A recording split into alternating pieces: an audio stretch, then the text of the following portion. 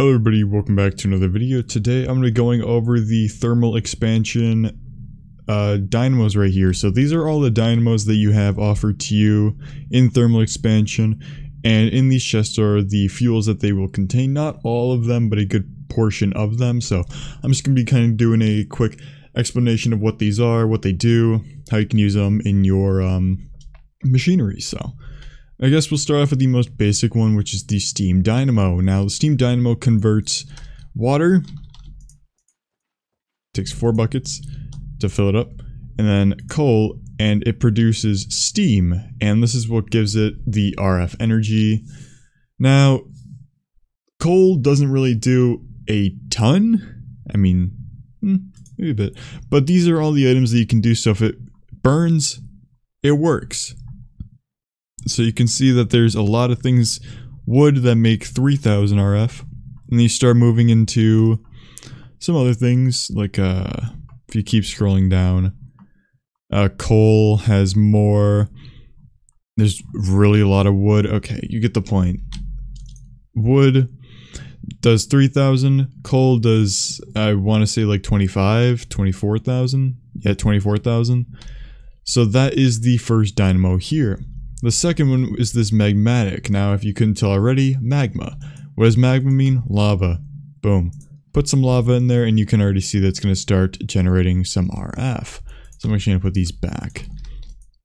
So, magmatic, magma.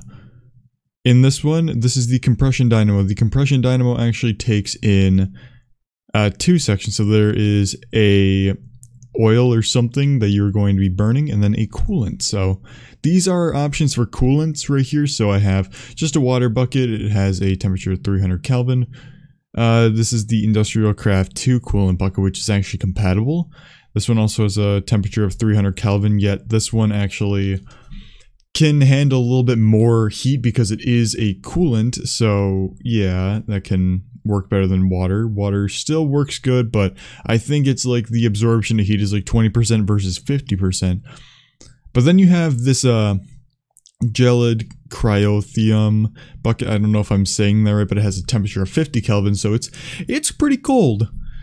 And this one absorbs heat by like 60% or something. So if we put in, say, this, we'll just plop this in here. This is where your coolant goes.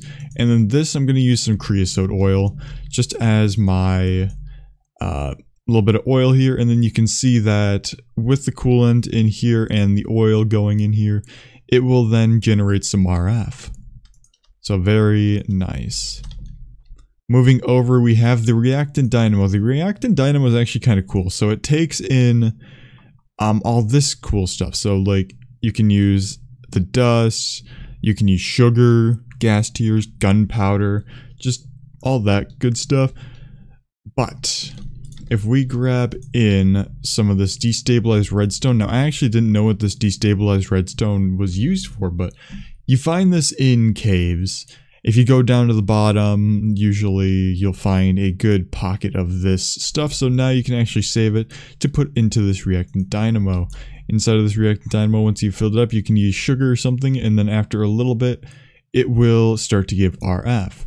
Now, what's actually really cool about this is that sugar, the tiny amount of sugar, produces 100,000 RF. Same with gunpowder. If you put like destabilized redstone in here, 100,000 RF. That is amazing. So this is a really good one if you're looking into that sort of stuff. So next one we have here is this innovation dynamo. So this one simply just takes redstone or something like that. If you look here, it can take redstone, it can take tools, it can take capacitors, it can take tools again, just all this stuff, and it will either, I think it drains the energy and it puts it into this dynamo.